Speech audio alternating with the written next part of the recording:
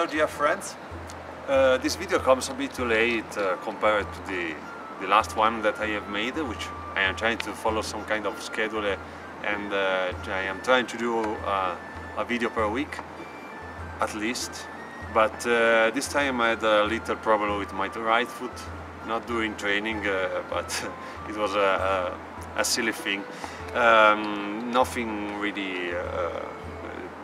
It is not a huge problem. I am almost healed already, but I had to change idea. I wanted to do a video about an action, but well, I am here with something more interesting this time, and it is this book made by the Royal Armouries, and this book, as you can see, is a copy of the 133. It is a very well made copy. It contains all the pages of the manuscript and a translation of the manuscript in English. Also the original text it is present in the book. And there is also a very interesting and well-made walkthrough to the story that we know of the manual itself. Okay, so let's see a bit of this book together.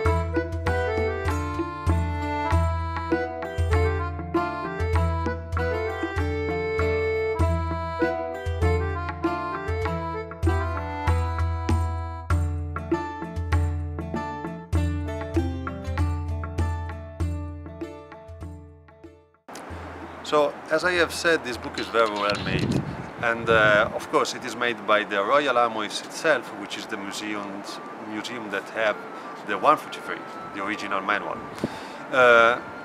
As I said before, it contains all the history that we know about the manual, and this is probably the most interesting part because it contained also something which I was not knowing before. As you have probably seen from the first pages that we have seen together, the manual. This book contains also some comparison with the more later sword and buckler fencing. So it is also interesting to read about how, for example, other masters probably used this manual to understand buckler fencing or to write other manuals about also sword and buckler fencing. So probably 133 influenced a lot all the history of fencing that we see today. So what about this book? Why to buy it? Well, first of all, the images are very good. It is high resolution. It is an high resolution copy of the book itself. I particularly like the fact that it is not too shiny on the page. It seems that it is a real book and not just a series of photos about the book itself. The translation is made by Forgeng, I think it's pitched like that. Geoffrey Forgeng, which made also the last translation for the chivalric book, the last copy that was made of this manual.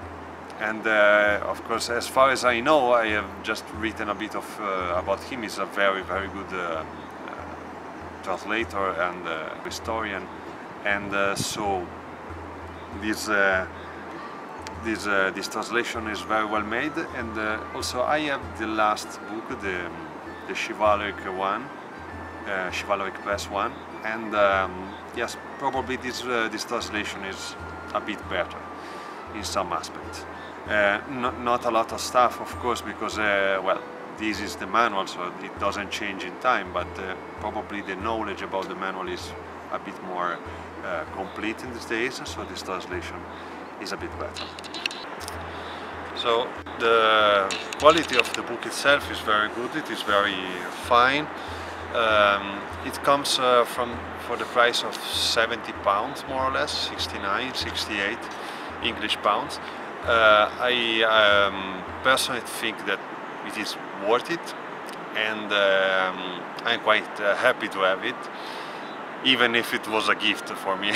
I have not bought it myself, sorry. I may suggest you, if you like the 153 manual, if you study the 153 manual, just buy this copy, because it is very well made.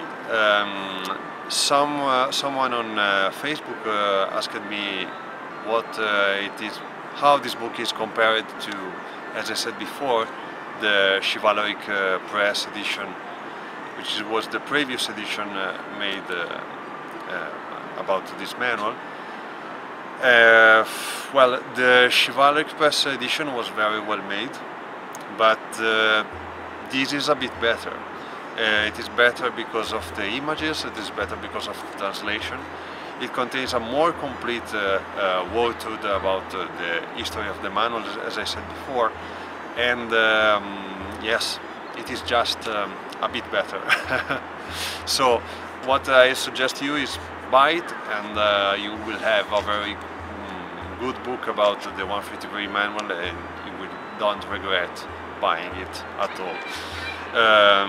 Again, as I always say, the Royal Armouries doesn't pay me to say this, so it is a very, it comes from the heart. It's a very good book.